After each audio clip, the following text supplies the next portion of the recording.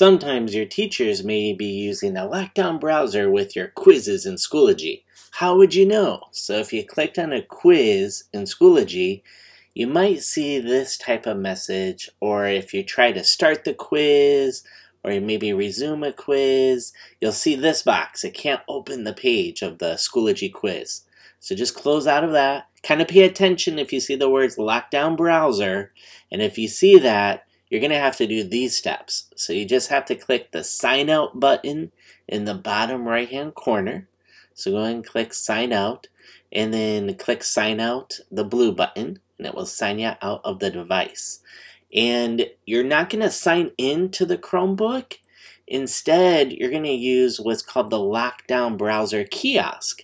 And it's actually in the bottom left corner of the screen. It's called apps. So you're going to tap on apps, and you're going to click on LockDown browser right here. It's going to load up this special LockDown browser screen. The first time that it loads up, it might show where you get to pick a school site, such as this, or it might flip you into the MCS app portal.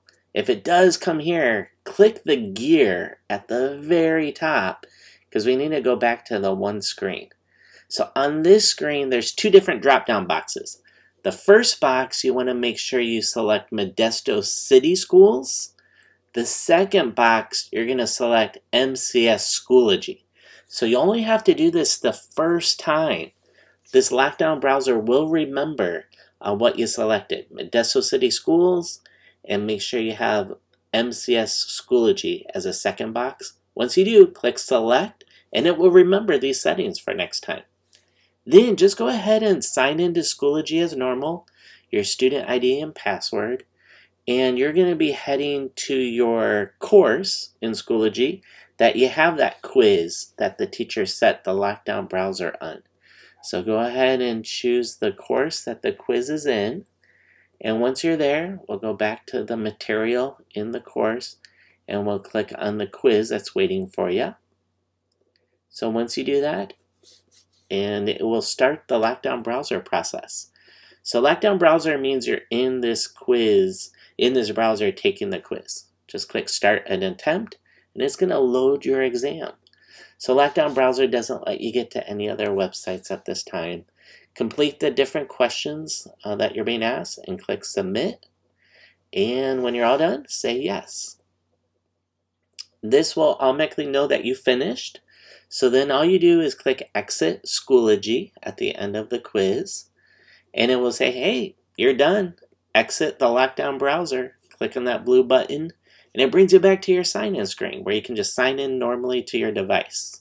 So let me show you one more time. If you're getting to a test or quiz, just apps in the bottom left if the teacher using LockDown browser. Then you click LockDown browser, and then that's going to load up. You remember, it saved your settings, and so it won't need you to ask you for your MCS Schoology or Modesto City Schools in that first screen. Again, just sign in to Schoology as you normally would.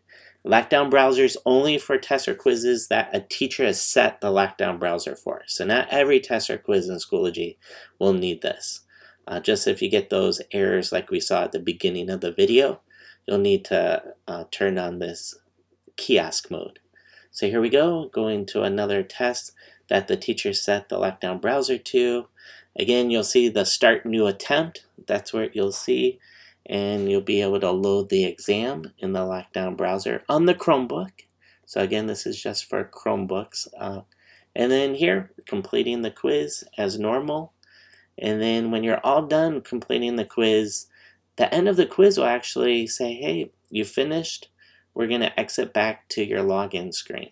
So when you're all done, finish, say yes, you've completed, and then you'll have that button to exit out of the LockDown browser and continue to log into your device as normal to continue using your student device.